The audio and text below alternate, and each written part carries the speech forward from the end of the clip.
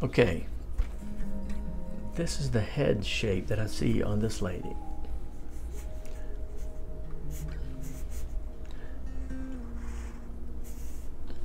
I'm seeing like a triangle shape here.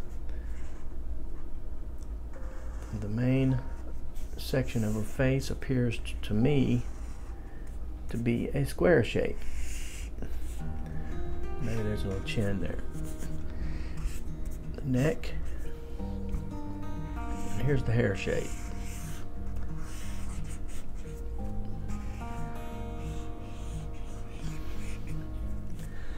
And that's the head shape that I am looking for before I start drawing someone when they are live in person. And then the eyes and nose shape. Let me use a different marker. Which Tom Richmond calls this the T shape. But this is the eye and nose shape. Compared to the rest of the face, I would say it's about like this.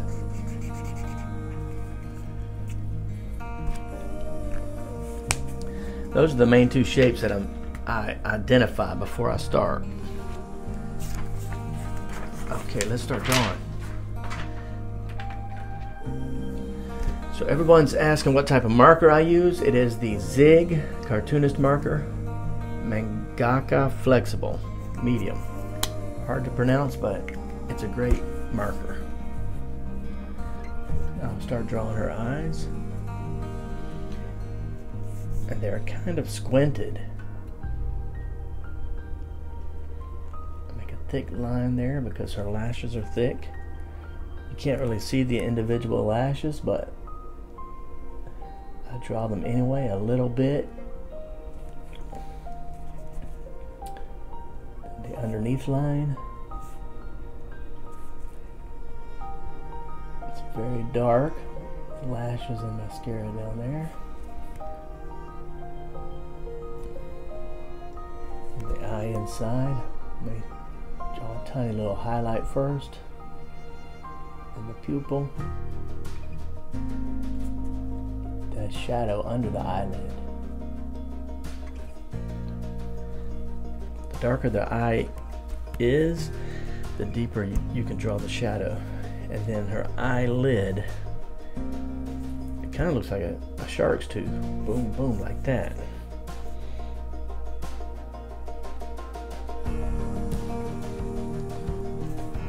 And the under eyelid wrinkle. For this, I'm using a very light line, or I'm trying to use a very light line. Now the eyebrow,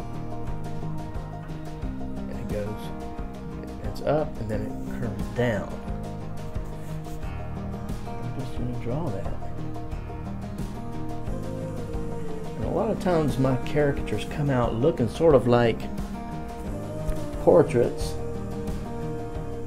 But when I'm practicing, I'll draw somebody several different times, and each time I try to exaggerate it a little more, so that my first shot usually looks the most like a portrait. So we're drawing the eye on the other side, thick line where the lashes are going to be. Adding just a little line to suggest lashes, and then the eyebrow on this side is almost the same as this, but opposite.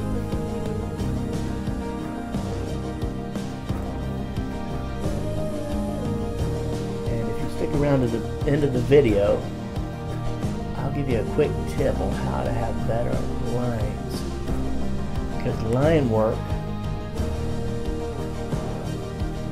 is very important, and the line work you use can immediately make your drawing look 10 times better. You can take an average drawing, do it with great line work, and sometimes it will look fantastic just with the added line work.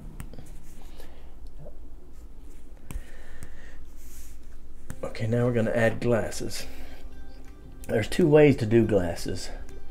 You can draw them first and then draw the eyes underneath them, or draw the eyes first and then the glasses on top. I usually draw the eyes first, then I draw the bridge area. And when I'm drawing the bridge area, the first thing I do is look at the person, or in this case the photo, and I'm seeing, is the bridge up high? Is the bridge even with the eyes, or is the bridge low down on the nose? And then according to what I see is where I draw it. I draw the frames.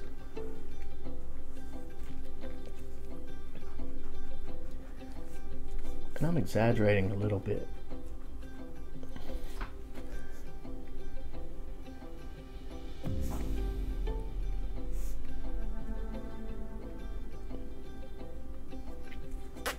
Now, her nose.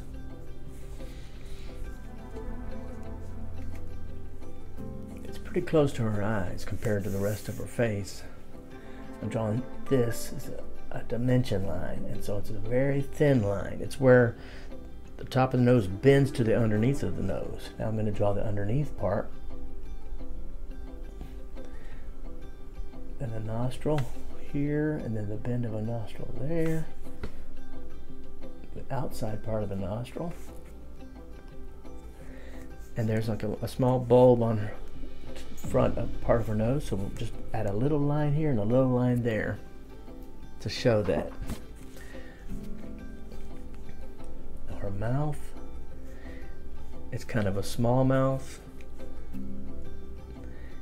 and it's kind of in a frown shape, but she's smiling, but the top line is rounded down, and so I'll round down, but just turn up the edges a little bit to be sure it reads as a smile.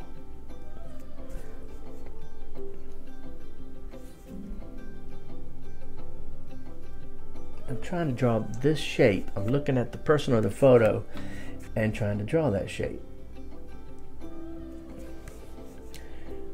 Her top lip is thin, so I draw it thin. And I'm trying to draw bold and confident strokes. My hand was shaking a little bit when I drew that, but sometimes if you draw it faster, you'll get a smoother, more confident line. And these teeth are white, close together, so I just start that line, it disappears, then I finish it. And that gives the illusion of white teeth that are closely aligned. Now the smile lines. I'm gonna add those. And this is a middle-aged lady, so it's okay to add the smile lines, but if you want someone to look younger, a secret is to just leave the smile lines off. Or you could just draw one of them as if they're kind of smirked. Their smile is smirked to one side. But if it's an older person, just go ahead and draw all the smile lines and they'll look older. Or if you want them to feel good about looking younger, don't draw those smile lines and they will thank you for it. So now I'm going to draw the chin, and that's going to anchor the bottom of the face for me. I'm just looking at the shape that I see and just drawing it.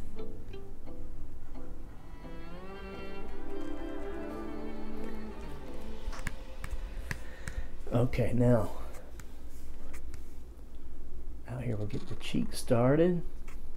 Now I'm looking at this jawline on the person. I see her jawline comes down a little low. That's that square shape that I was seeing in my imagination. And I'm going to try to draw a confident line here.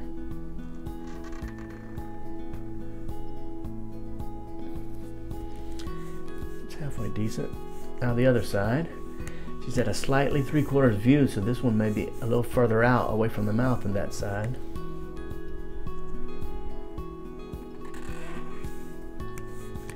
She has a cheek line that's popping out there. The ear. I usually look for the bottom of the ear. Where does it line up at? Does that line up with the nose? In this case, no. The ear is lining up with the mouth.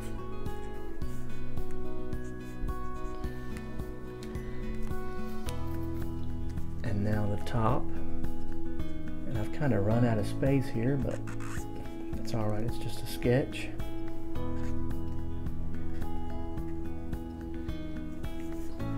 Drawing the hairline. This is that triangle shape that I envisioned. I'm not drawing it as a perfect triangle.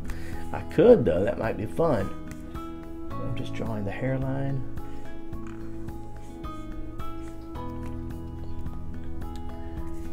It has kind of a skinny neck, so I'll make it maybe a little more skinny. The neckline of her shirt. Can add a little shadow from the chin.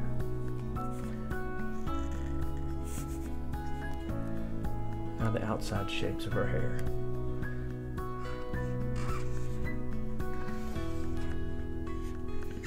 And I'm kind of stylizing it a little bit. It's not perfectly like the photo. I just want a confident, cool line that more or less is like the photo.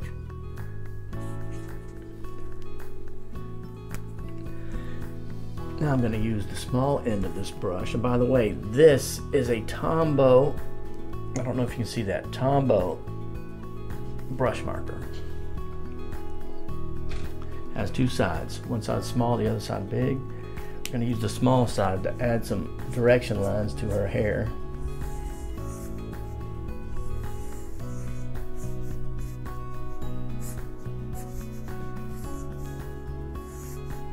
And I'm just trying to add some stylistic type stuff to show the direction of her hair. I'm trying not to get too messy with it.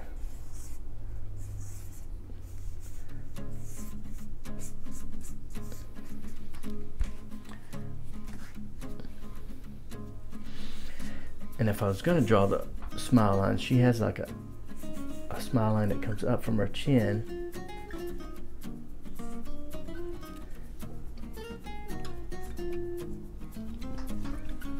I could add that because she's older and she won't mind. And I almost forgot the earrings, but I'm going to add them in.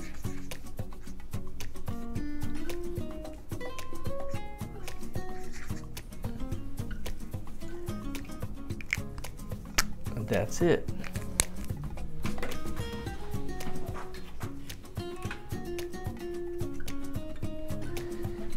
Now when it comes to line work, you want to be able to do both thick and thin lines.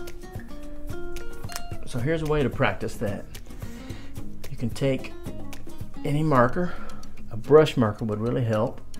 Let's start off with a thin line, then add pressure, let it get thinner, thicker and thicker and thicker. Then do the opposite, thick line, and let it get thinner and thinner and thinner. And just do this.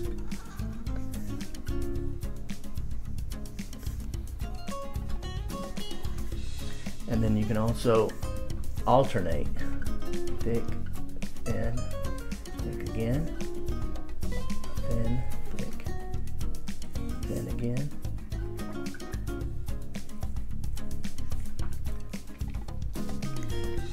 And just practice like that with any pen to improve your lines. This drawing on the left, no line variation at all. It doesn't look that great. The drawing on the right, lots of line variation. Thick and thin lines, it looks much better. Which do you think looks better? So if you want to level up your drawings, you can start practicing thick and thin lines and line variation, and you will almost immediately tell a big difference in the quality of your drawings. So thank you very much and have a great day.